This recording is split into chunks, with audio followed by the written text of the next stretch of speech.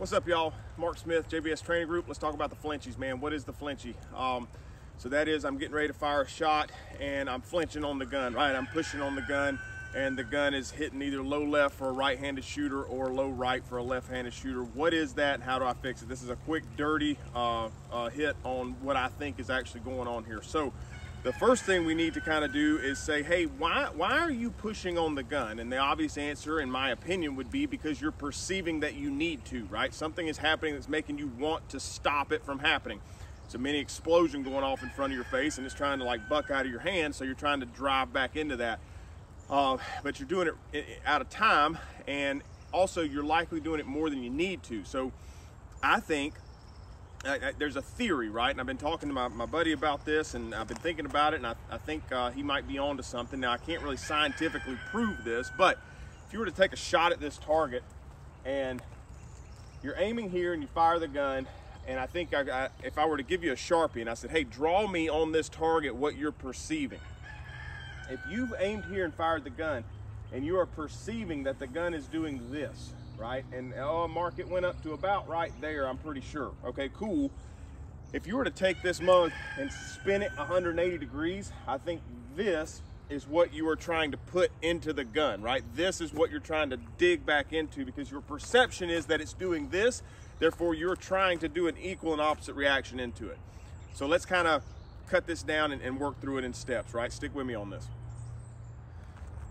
All right, guys, so the first step to fixing your perception is to make your perception into reality, right? So we got to actually see what is going on before we can say, well, I feel like, or oh, I felt like, because if you know anything about me, man, I'm all for your feelings are a liar. Let's see what the target tells us. So the way I'm going to do this, man, Hwanzik Kim has a little exercise. I can't remember what he calls it, but I think it's great for figuring this kind of stuff out. We're gonna actually print on this target what the recoil arc is as best we can humanly do. So I'm gonna aim into the center of the target, fire a single shot, let the gun lift, but I'm not gonna push it back down, right? And then I'm gonna fire a second shot. This is gonna print on the target what's actually happening with the gun, right? So here we go.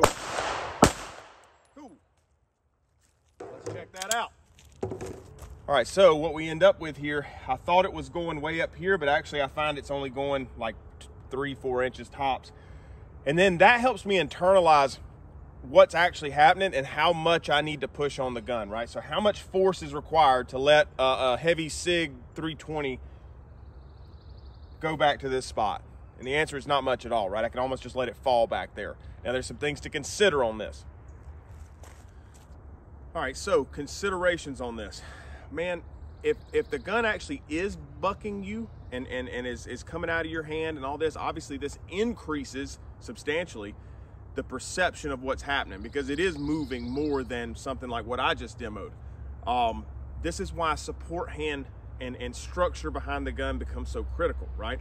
So a lot of times you'll see guys that are missing low left, and they'll go to the internet and they'll say, hey, what do I do? And you'll hear everybody start screaming, support hand, support hand, support hand, right? And the idea, so I've heard it said that this little finger can't overpower this hand. While that may be true, this hand can meet this hand, right? Meaning meet the strength this hand's applying. So while this little finger can't do it, this hand absolutely can, right?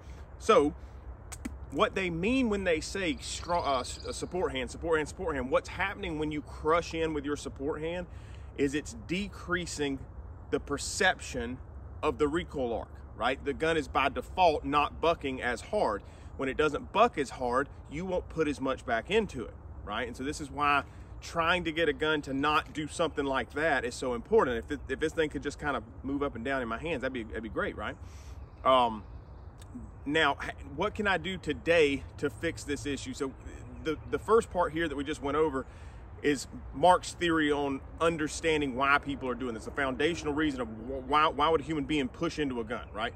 I think it's based on something similar to this. Now, I ain't got no scientific way to prove it again, right? But it makes sense to me. So, Mark, I can only grip the gun so hard, it's still bucking me, whatever. How can I get better at not moving the gun when I shoot it? I'm glad you asked. Hang on. Now, ideally, I would want you to be able to fire every shot at every target you ever take like this, right? Because that is going to be the fastest way to pull the trigger and make a shot go off. But if you can't do that, if the target size or the target distance or whatever, and you knowing yourself and knowing you can't get away with that, if that just can't happen, there are some things you can start to impart, right? This is known as trigger prep. So what is trigger prep? Trigger prep is, I'm going to effectively bypass the brain's propensity to push on the gun by affecting how I'm pulling the trigger, right? I'm gonna kind of short circuit its ability to know when to actually do this. And I'm gonna disrupt the timing that it's doing it in, right? So there's two main ways that I think you should be trigger prepping a gun. I don't care which one you use. I encourage you to go try this and see which one gives you the best result, right? One of the first times I ever learned to shoot really well and hit what I was aiming at, right? Not fast, but hit what I was aiming at, was when I learned to pull smoothly and cautiously through the trigger. Now, what's the issue with this? Well, by default, it's slow, right? It's slow. We're gonna call this the prep and roll, right? So the prep and roll is very simple. I'm gonna go to the wall of the trigger, right? The wall is where the pressure on the trigger meets and pushes back against my finger. So there's all this nasty in front of the gun, or in front of the trigger, right? And then I hit the wall. From there, I'm literally thinking in my head, pressure, pressure, pressure, pressure, pressure, until the gun goes bang, right? So we can't just say, oh, that feels good, I think I like that. We need to test this stuff, right? So I'm gonna test this on the head box of this target, however far back you wanna go, and we're gonna see, does that give me an increase in my ability to shoot the gun accurately? Let's see what happens.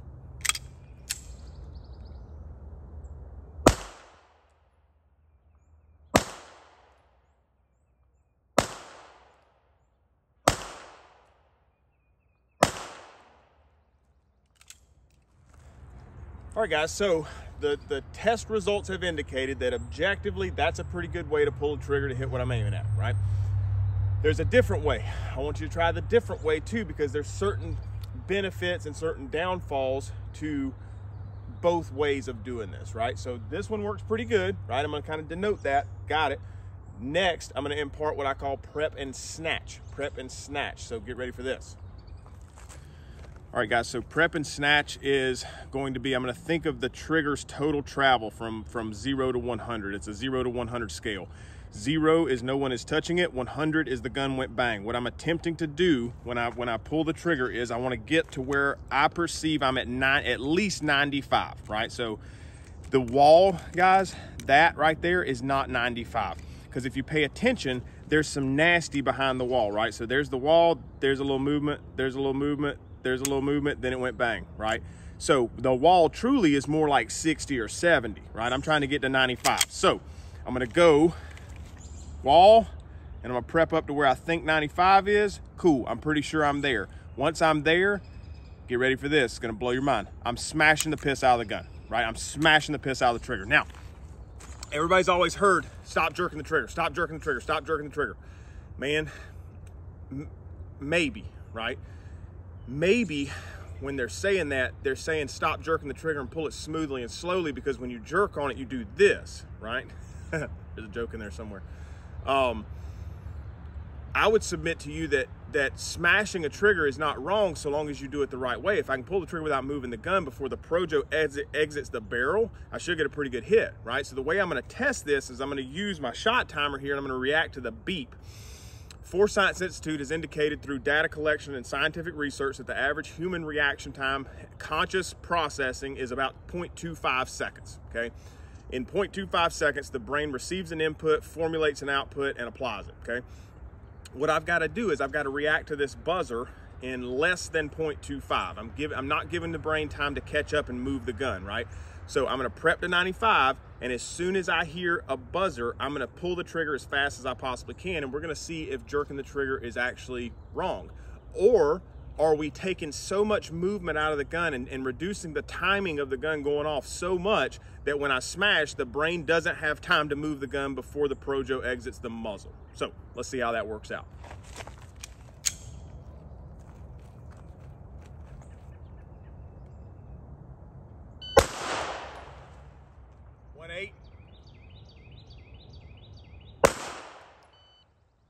That's called an ED. I'll talk about that.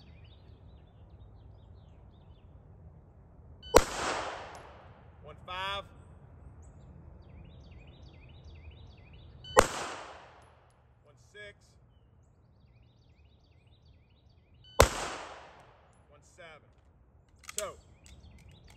Let's talk about it. All right, y'all. So again, you see objective data indicates that a prep and snatch and jerking the trigger ain't necessarily going to be the wrong way to do this so long as you do it properly. If this fails you and it doesn't work, one of two things is happening. Either you're not at truly 95 when you decide to snatch, or you're not reacting to the buzzer fast enough. So if I don't react to the buzzer fast enough, or if I'm not at 95, there's downtime in the reaction, and that gives the brain time to catch up and go, oh, he's doing it now, right?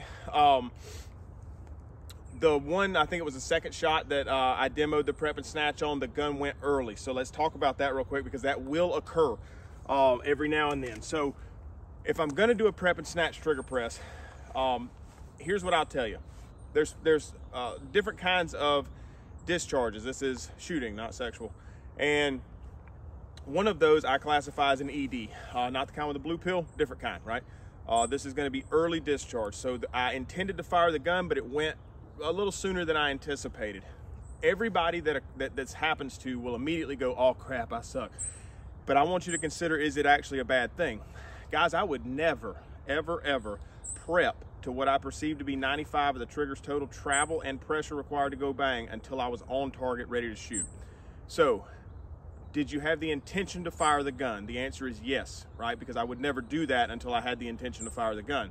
The next question becomes, did you hit what you were aiming at? The answer is also yes, because the brain had no idea that the gun was about to go, therefore it didn't get involved in the process. So if you intended to fire the gun and you hit what you're aiming at, what's bad about it, right? Now, I'm sure somebody's gonna come up with something, that's fine, man. If you got some retorts, drop them in the comments. I'm all for a little friendly debate and talking about this stuff. But just because you get an ED while you're learning this doesn't mean that it's a bad thing. Also consider that your propensity to have early discharge will decrease the better you get at this, which leads me to the next point. It's not uncommon for guys with prep and snatch for their brain to kind of short circuit on them, and they just can't figure out how to do it. The technique may not be bad.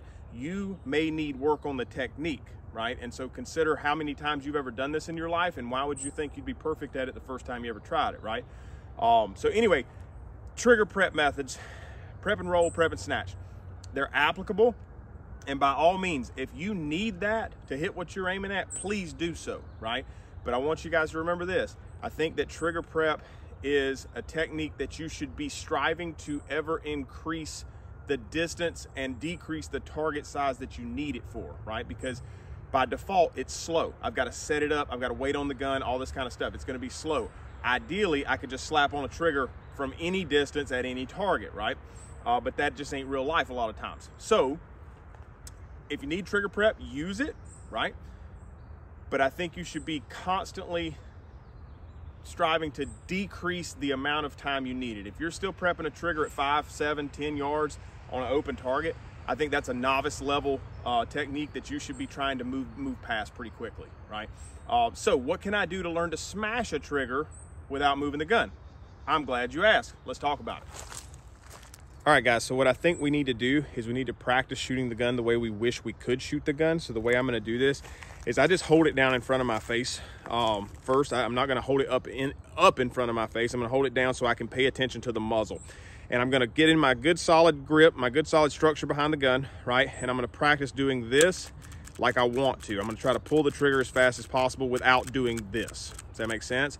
If you are doing this, I want you to put your brain on what you're doing and think about what is actually happening, what muscle is doing that. Like, what am I doing that's causing the gun to do this, and just stop doing it, right? And keep working at this until you can get the gun to stay flat, yeah?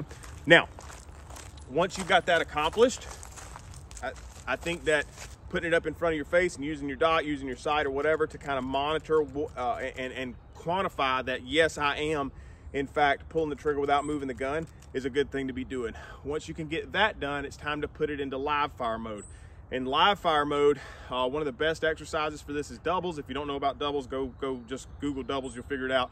It's essentially 2 shots as fast as you can pull the trigger. It's an exercise based on, it works on trigger control, structure behind the gun and how consistent it is, and is it changing under recoil, and then also vision, where are you putting your eyeballs. We go over this extensively in class. Obviously, I don't have time on a YouTube video to go that deep into it, but I'm looking for doing this every time I pull the trigger so that I can do that faster and still be as accurate as pressure, pressure, pressure, pressure, boom, pressure, pressure, pressure, pressure, boom, right? So I'm going to demo that for you, and then I'm going to leave you with those thoughts and let you go kind of run wild with them and come up with what you think you need to come up with. But other than that, man, that's what I got on trigger prep. And let me show you guys something real quick.